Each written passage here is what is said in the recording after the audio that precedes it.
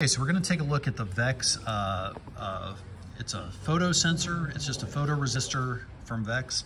And this is part of the, not Vex EXP, but other Vex kits, but it's common. So let's take a look. So we're going to go ahead and plug this into the one of the 3-wire extension ports over on the left. In this case, A, it goes from A down to H.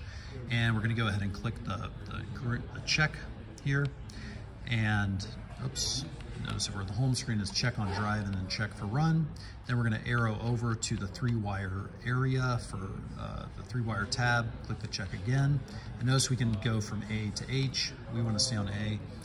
So now I'm pointing at the light here, so it goes down to like 65. If I get it really up close to the light, it might get down to like there we go 30, like around 30. And then basically, if we have a situation where the light is covered, it'll go up to around here it's reading about 400, 420. So there we go. It's a simple photoresistor, but it's useful in many different situations, especially as a non-contact switch or something like that in your code.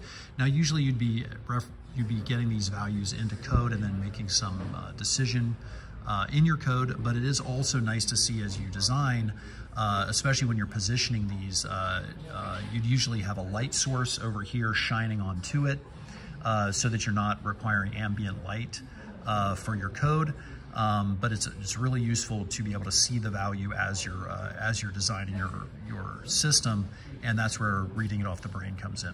All right, best of luck.